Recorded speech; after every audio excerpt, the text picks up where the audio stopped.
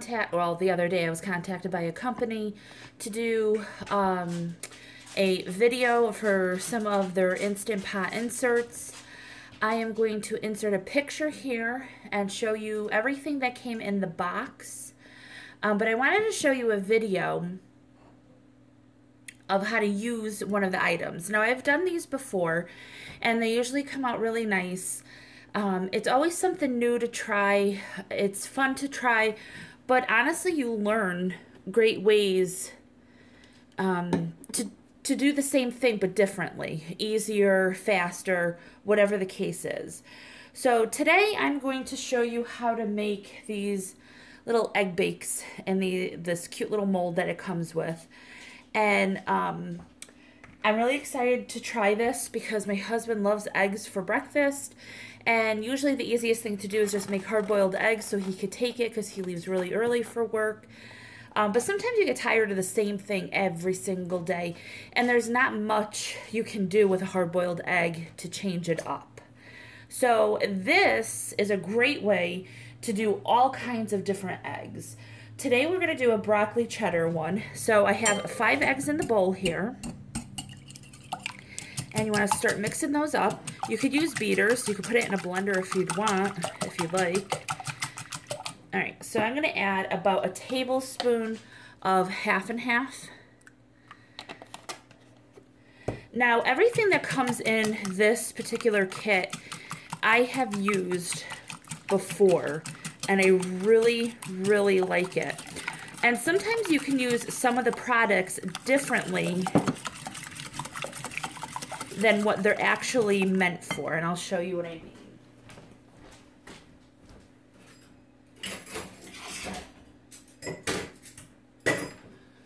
So the product comes with this trivet, this egg trivet.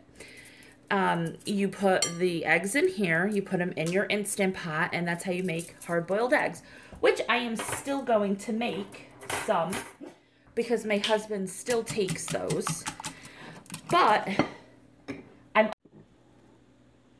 okay, sorry about that, the camera shut off. So I'm going to repurpose this. And I put the trivet into the Instant Pot, and I'm going to put this on top of it. So what I did with this is I just put it in my sink, and I sprayed it with a nonstick cooking spray.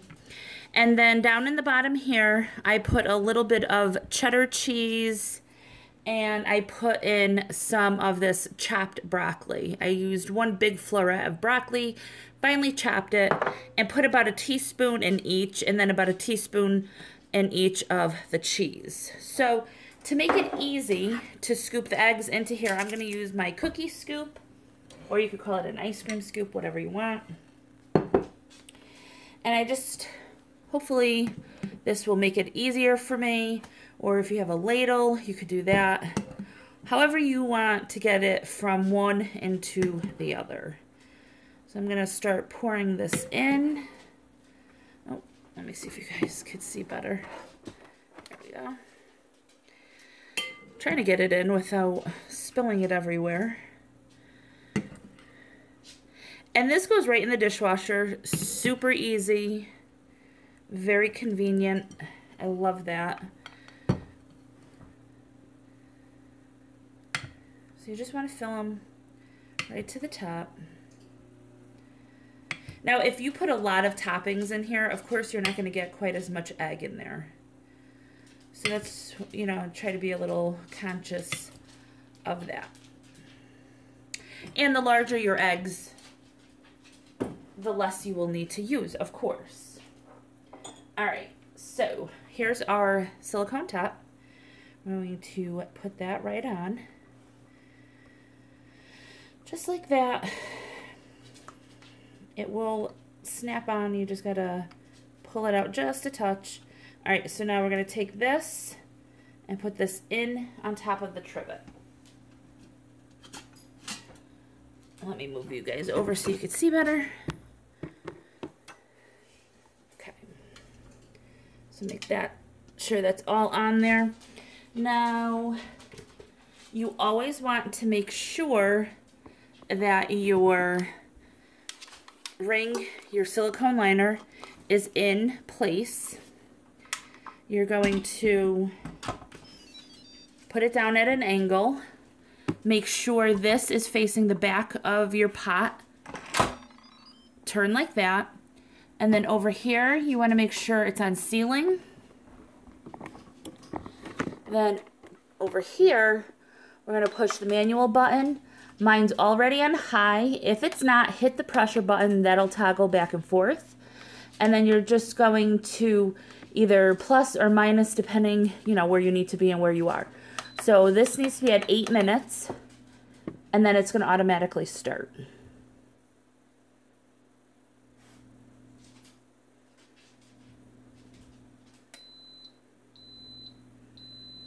Okay, so once this comes up to pressure, the 8 minutes will start counting down.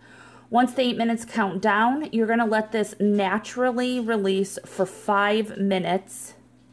That means leave it alone for 5 minutes. Then you're going to come back up here and turn this to venting after the 5 minutes.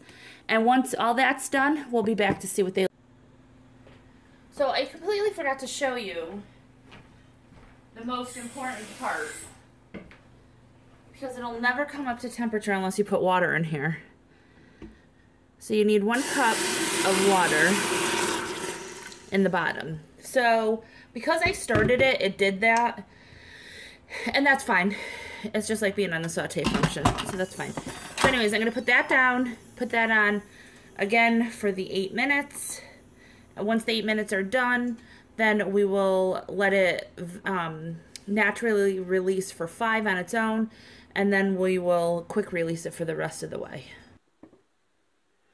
Okay, so it's all done. It's hit 5 minutes of natural release. So I'm now gonna go over here and be very careful.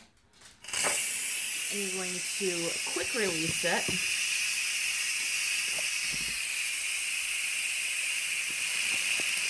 And I will be right back because it's loud. Okay, so that took 1 minute. Just extra water.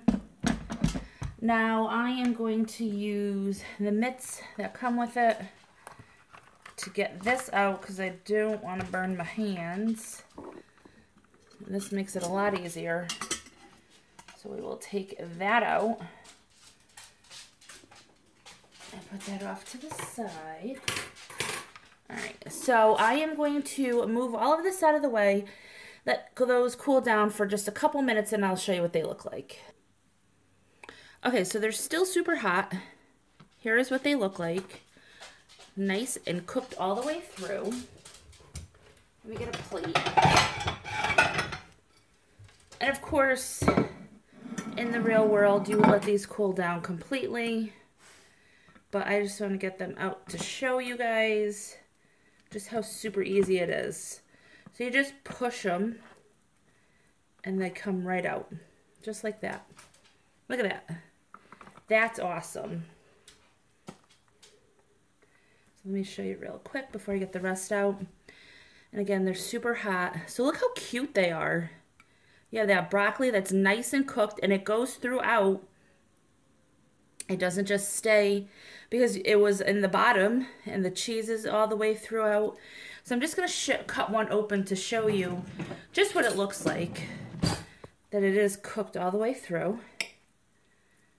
See? Perfect. I just want you guys to see how it is cooked perfectly through. Okay guys, so I will leave the link down below for this kit. It is pretty awesome. I use most of the stuff that's in there. I've used it in different ways, not just what it's technically intended for. So I hope you guys enjoyed this video. If you do, please give it a thumbs up, hit subscribe and share, and I'll talk to you all next time. Bye.